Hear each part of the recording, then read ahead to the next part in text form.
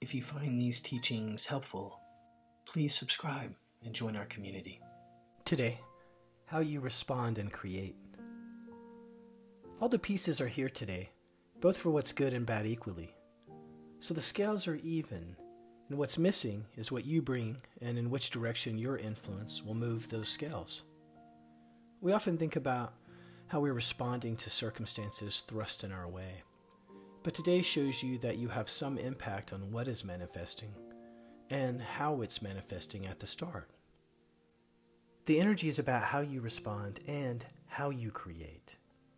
A focus on what you want, especially how you want to be. Envision you in your highest form and those qualities that stand out.